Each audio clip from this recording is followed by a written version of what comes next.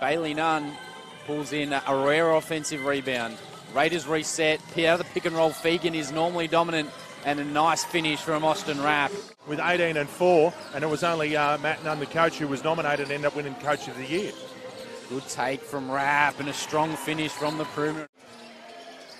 Stewart Jr. has been the man here in the second quarter. Euro step from Rapp. He lost his footing, but still was able to gather himself and kiss it off the glass. And showed why they are champions of NBL 1 South. Taking the lead now, the Knox Raiders. Air ball from Beasley. Mitchell picks it back up, blocked from Rapp.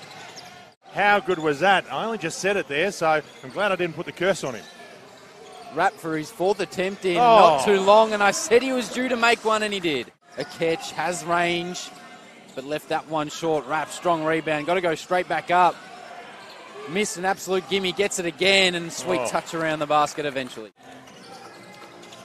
Here comes Rapp. He's starting to feel it at the moment, and he gets another one to drop, so when you're big, can spread the floor.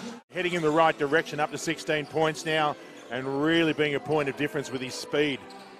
And Rapp finally sees the bottom of the net again from distance. He's 2 of 8. Fantastic ball movement, but the final pass just not quite on song. Fegan gets past Norris, dumps it over, and Austin Rapp is having a brilliant game. Wayne Stewart Jr., he is hungry for the ball for the Raiders.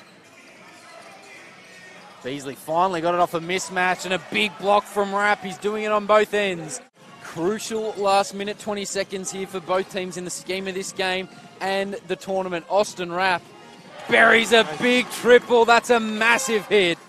And they need to lock down the O boards as well. 21 second chance points for Knox to Sutherland's 11. Rapp takes off from a long way away. 10 on the shot clock. High floater off the glass. Rapp with the putback, the hoop, plus the harm. Austin Rapp flexes on them and gives Knox back the lead.